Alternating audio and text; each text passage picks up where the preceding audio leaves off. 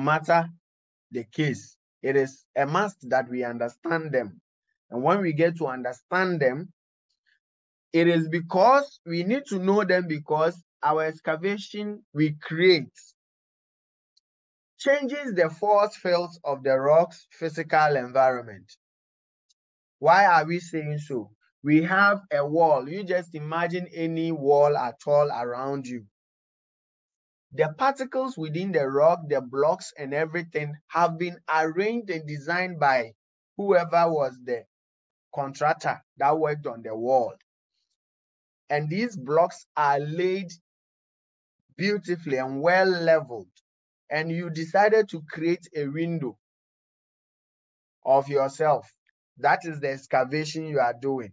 Then you take out some of these blocks out of it. What do you think will happen? You have disturbed the wall. And so once you have disturbed the wall, the forces that were in equilibrium, they were all together and staying still to give you a stable wall. The moment you created that excavation within the wall, or you took portions of the blocks out, you have disturbed the blocks that were sitting on the blocks you have taken out. They were providing stability to the upper blocks. Now you've taken them out. What happens? There should be some bit of redistribution of the stresses. And where they are unable to bear some of the stresses, then you have your wall coming down. And that is why we need to understand the fundamentals, the principles of rock mechanics, since they form the foundation of our mining engineering. Irrespective of the excavation technique we are going to adopt for our extraction of our mineral, our iron ore, our gold ore, our bauxite ore, manganese ore, or whichever mineral we are interested in getting, it is possible for us to specify 4 common things. 1, we have to ensure the overall stability of the complete mine structure defined by the ore source, the mine voids, and adjacent what? Country rock. So what we are saying is that the excavation we are going to create, our goal is that our pit should be stable. If it is underground, the stope should be stable without collapsing, which is the main ore source, should be stable. The void we have created in our previous mined areas should also be stable. And then areas we are yet to mine must also be stable. And that makes the overall stability of the mine structure. One of our goals, again, is to protect the major service openings. So we need to understand that once we are doing our excavation, these things will be disturbed. But then the 4 core principles of our work as geotechnical officers to ensure that these service opening, because the shaft you have created is what is going to be there all throughout the life of the mine. So imagine care is not taken. Then we go into serious operations. Then one day your crew gets in there and then your shaft has collapsed. Let's just imagine how we are getting out of the place. How will we get out? It will be interesting. And so our duty, then ensure or provide secure access to safe working places in and around centers of ore production. So whilst we are doing our drilling and blasting, we need to ensure that we have provided a secure access to the places that we are going to be performing our daily activities, must be secured, so that we don't go in there and remain there forever. No. Then the last one is to preserve the mineable conditions of unmined ore reserves. What does this mean? What this simply means is that there are other, when you have done your exploration activities, you have certain reserves you are mining currently, but you have vision of, maybe if it is open pit, you have visions of extending your activities. You want to extend your activities in the future. Maybe you'll be coming for a cutback, or yes, a cutback or a pushback. That's how some mining companies call it. In going to do your pushback, that place is the unmined ore reserve, but you have already disturbed the place. So going back to do a design in a particular location or that particular place, and then it has been disturbed, how are you going to design? And so you have to ensure that you have preserved these mineable conditions,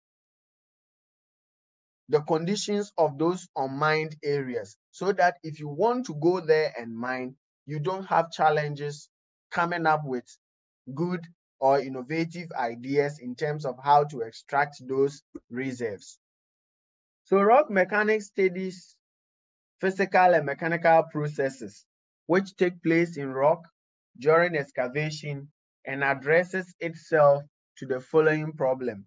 So what are some of the things we seek to do? One, determine the physical properties and mechanical properties of the rock. We do investigations as geotechnical officers of the conditions of stability of the various slopes that exist in the mine. We try to study the rock pressure and where it is occurring in our mine opening so that we can easily find solutions. Then again, we try to study rock subsidence depending on the type of mine we are doing. If it is caving or sub-level caving, we want to find out if it is open pit, room and pillar, open stope. We want to be sure that there isn't anything like subsidence happening. Then finally, study the processes of fragmentation of rock during excavation. So whilst we have done our drilling and blasting and we are extracting, how is our rock deteriorating in terms of fragments? How is it behaving? Because to design even your drill and blast parameters, it is the geotechnical properties of the rock, like the mechanical and physical properties, that the geotech officer will feed the blast man with, is what they are going to use to design the blast. And so if you tell me that the rock is soft, that will mean I have to reduce certain parameters of the blast, increase my burden and my spacing so that I don't have powdered fragments at the end of the blast. And so these decisions or these activities of the rock mechanics we undertake affect our blast process as well. So we are to ensure and observe what is happening with the fragmentation process of our rock too. Then, how then do we solve our rock mechanics problems? We have the experimental methods and then the theoretical methods. Experimental methods, what do? We are looking at trying to do some kind of a trial and error approach to solve our problem.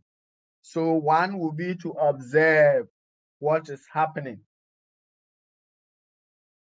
whilst production is going on, and then take certain experiences from it, which will inform our future designs. Then to determine these physical and mechanical properties of the in situ rock. Then again, check the properties when we have taken samples to the lab to test. We want to know the conditions in the lab too. And finally, the physical and mechanical properties. If our rock or our formations are in layers, how is each layer behaving? How are the layers interacting with each other? We want to know. So if I am doing these things, then I am applying that kind of experimental method. Then the theoretical methods is when you have learned your calculus and your mechanics of machines and your basic mechanics and your physics. and you want to apply these principles you have learned to design models that can help you explain the phenomenon of your rock when it is under stress, then you are using the theoretical principle. So then, with the physical properties of the rock, we have got a couple of them. We have the mineralogical composition, the minerals that make up the rocks that we have, the specific gravity, the unit weight, porosity. These are all things about the rock and soil that we need to understand. And they are all the physical properties. They are the physical properties of the rock. These are other properties of the rock, mostly the mechanical properties that we can easily test in laboratory. So we have the strength properties, which are the point load, compressive, triaxial, Brazilian, and then the shear. Then we have what we call the stiffness, where we want to use ultrasonic waves to understand how stiff the rock material is. So the stiffness here is talking about the compaction, the level of compaction of the particles. You know, we said that we have certain cementing properties that bind the various particles within the rock sample to give us a given rock material. And so we want to know how stiff the various particles coming together to give us the rock, how compacted they are. The level of compaction is what we term as the stiffness. Then we have what we call durability, how our rock is going to behave when they begin to rub against each other. So you remember we said that we need to steady the processes of fragmentation.